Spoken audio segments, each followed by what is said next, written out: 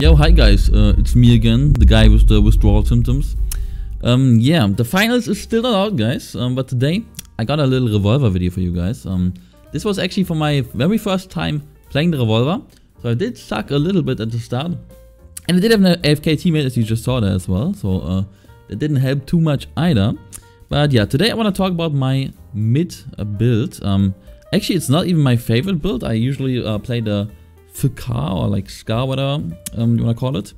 But yeah, I really loved McCree in Overwatch, so I was like, you know what? Let's make a revolver video. That's why I recorded this back then. Also, just obviously just wanted to try this out. The upside that the revolver has is that it's kind of just like a better sniper rifle in most cases, because the sniper rifle only one-shots the small dudes anyways. So I don't think it's necessarily that bad. But another good question for this build is, what else do you actually play with it? Oh my god, this guy with the sword here, he was so annoying. I made it out, thankfully. I think the jump pad is way too good, especially if you play with another heavy in your team. Yeah, you just give your teammate movement for sure. So I think this is probably a must pick. I like the defibrillator, whatever it's called, like the insta-res. I think that one's also pretty good. I personally did play the goo walls here. I know many people don't play this one. So I'm curious what you guys prefer on this slot. And also what I played here, and I know most people definitely don't play that, is the wall hacks. I'm showing some wall hacks plays at the end as well, yeah. But I just didn't want to heal. The Mercy heal beam is really good. Again, especially if you play with a heavy. The wall hacks are pretty useful for defending points, that's for sure. Because you do have at least 2 teams pushing you, 3 sometimes even if you do play tournament mode or ranked. And yeah, I think there might be a case where having one wall hack guy in your team isn't bad, but I think there's also like what do they call, like sonar grenades or some shit. I don't know which one. I think the heavy has it. Might be completely wrong. Should have probably looked into that, but I can't because the game is down, guys. Yeah. I think wall hacks in general are useful, but the healing beam is probably better. I've seen so many plays where just heavy just keeps getting healed non-stop, and it's just completely unkillable. But yeah, revolver. I don't think it's bad actually. Like especially when I watch this gameplay. In mid-range, it is pretty good. It's really good at peak fights, you know.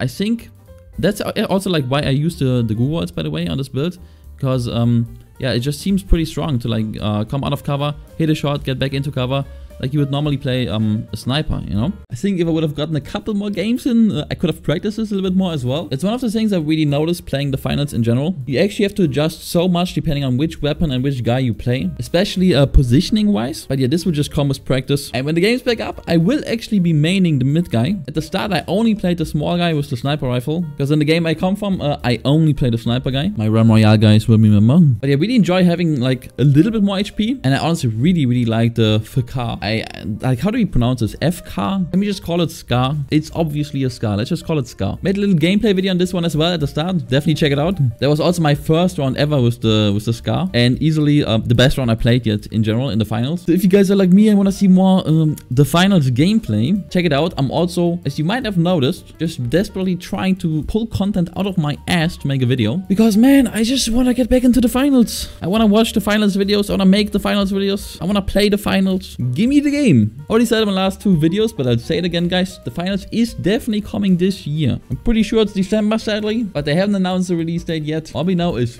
Q4 this year. So guys, all we can do is wait patiently. They have a couple clips to post at least. But man, I can't believe I'm so addicted to the game. I only played it for, I think, 4 days of the open beta, but legit, I just can't play another shooter at the moment. I just can't. It's not fun anymore. I don't know what it is about the game that's just so addictive. I think it's like this feeling of chaos. So many games are just so predictable. Like, you play a round of Apex, you know pretty much what to expect. You play a round of like Counter-Strike, it's like 100% expected what's gonna happen. But in the finals, like, you go in and suddenly there's a guy with a sledgehammer just destroying the whole building that you're defending. There's fire, there's gas all around you. You don't have a single clue what's happening anymore, and you have to defend the point from 6 people. Yeah, I just need this chaos. I need this. Also, shooting just feels super satisfying, and the rest of the abilities as well. Anyways, guys, hope you enjoyed the revolver gameplay. I don't think I did too bad for like the very first time trying out this weapon. weapon. Ah yeah, since people always ask about my crosshair. I'm not promoting or selling anything, okay? I'm not like involved. I don't have a creator code or some shit. But I just use Crosshair X on Steam. I know there's like plenty of free versions of custom crosshairs everywhere. But the good thing about this one is it's definitely whitelisted for everything on Steam because they're literally selling it on Steam. And I don't want to get fucking banned for using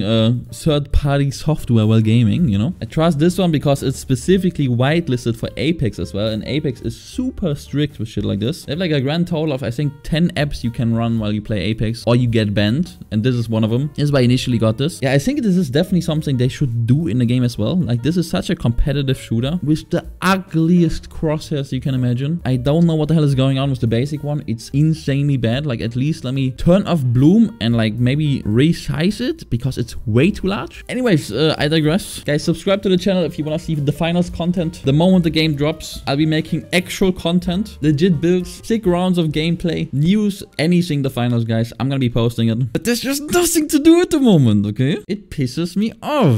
Okay, thanks for watching. I'll catch you guys hopefully soon. I wanna play the finals. Goodbye.